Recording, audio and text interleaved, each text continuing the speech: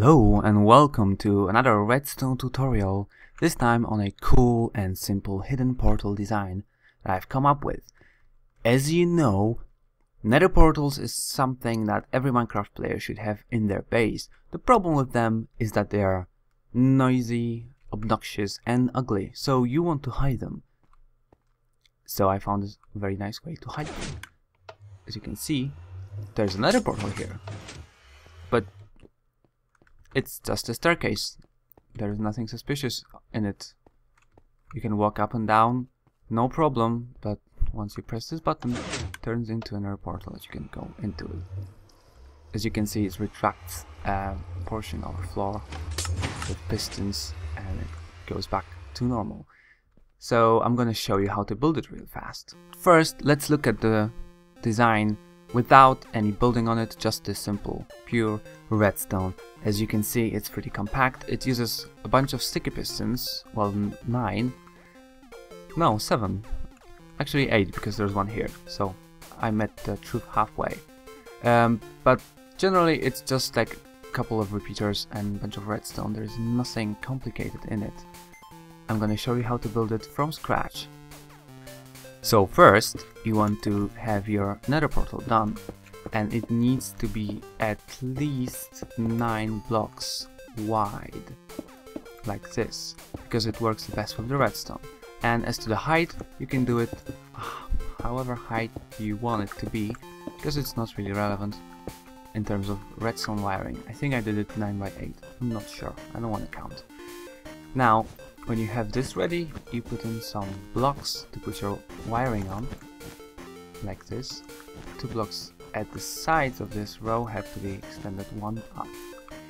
Now you put sticky pistons like this on these blocks, and then a dispenser here and here. You run your redstone like this. You don't need them on top of there. Now you want to make your control panel behind here. You just place some blocks like this. There's gonna be a memory unit that remembers if the doors, if the nether portal is on or off, and you need some redstone repeaters going into it so that the signal is basically here and doesn't power anything that it doesn't need to power. By default you want it to be powered on this side though, so that you can actually hook it up already to the pistons with a slab, like this. And the pistons are now extended. Now you need your on switch. Your on switch goes on this side, and you need basically just blocks like this. Repeater going through by this block, so that it doesn't, this block when it's powered, it doesn't power the system back. And one going into here, but with a delay on it. And then you run redstone basically everywhere else, and this is your on switch done. You might want to put a button already, but that's up to you. Because you don't have to power it right here, you just have to, you can make it go anywhere you want. Now you need a block here for the off switch, and a bunch of blocks around. Well, actually I needed that for a second there. Blocks here and blocks here, like this. Now this is more complicated. You need a monostable circuit here with a block and a redstone repeater going into it, redstone repeater going into this block here and out of this block here with 2 delay on it. 2 delay I say. And you need redstone here, 1 redstone dust here and some here basically for the wiring. And now you need to connect this to here, add 3 delay on this. Insert a water bucket into the right dispenser, insert your flint and steel, most likely more of them so that you don't have to exchange them so often, and this is it. Press this and it lights up, press this and it goes away. So now the only thing left to do is to add your staircase on top of it, which is very simple. You need to remember just a couple of things.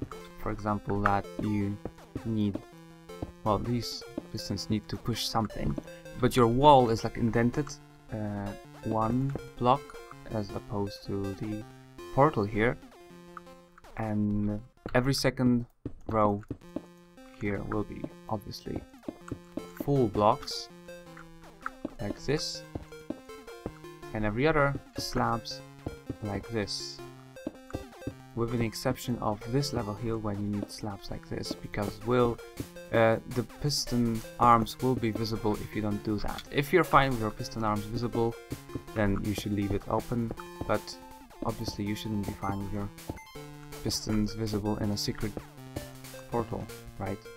And you basically need to remember not to put anything inside this portal frame apart from these blocks which are being pushed by the pistons, because otherwise the portal will not light up. But otherwise you're free to decorate it however you want. I recommend using obsidian in the walls for just the looks, because then the portal will not look as out of place as it does without anything like this. And well, basically that's it for the tutorial. As you can see, it works perfectly well with all the blocks placed around, and the staircase is perfectly functional when the portal is off. So I hope you find it useful. I hope you enjoyed this tutorial. I hope to see some comments from you about this design, maybe some feedback. And also, if you liked it, you could leave a like and subscribe, because there will be more tutorials coming along. And for now, thanks for watching, and I will see you next time.